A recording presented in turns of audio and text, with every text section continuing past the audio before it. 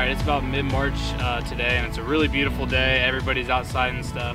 We decided to come out here, bring the boat out, and maybe do a little fishing. This is the first time we've gotten the boat out on the lake. We're on Mozingo Lake right now, and the water temperature is still a little bit cold, but we decided to come out here and do a little bass fishing.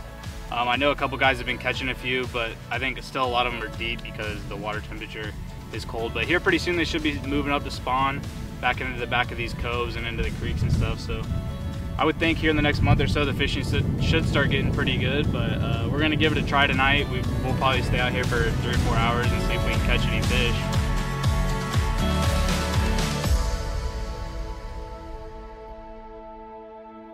I'm throwing a jig, just like a jig and pig, a jig with a little trailer on it. I know here recently in the Bassmaster Classic that was just this past weekend, I know Edwin Evers actually won it, and he won it on this bait right here.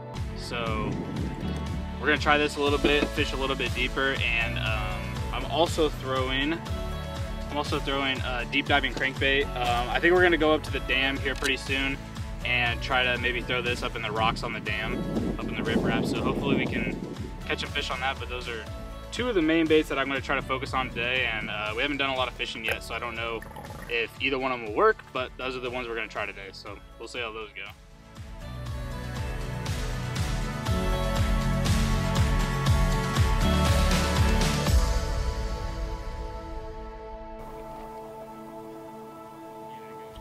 One thing that I look for in a good fishing spot, especially when our boat right here is not really a super nice boat. We don't have a bunch of electronics that tell us a bunch of depths and where the fish are and fish finders and stuff like that. So when you have that kind of stuff, to go find a good fishing spot, depends on the time of year, but like this time of year, they're starting to get back into spawn, but they still might be on the main lake because it is still a little bit cold.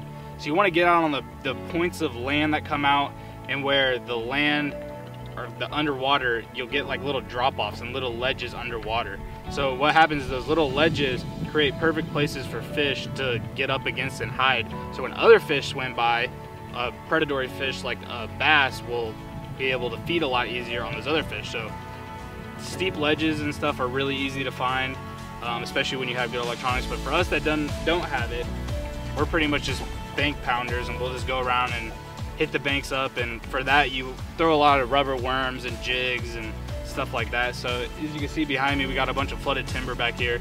It's always a good place to have fish. Mozingo has a ton of flooded timber on it, so you can always pretty much guarantee if you go hit enough flooded timber, you're probably going to catch some fish. So I think today that's what we're going to try to do, try different coves of a bunch of flooded timber and try that, and then we might go hit some main lake points and stuff like that, but we'll see how it goes. And those are just a few tips on how to find some good fishing spots.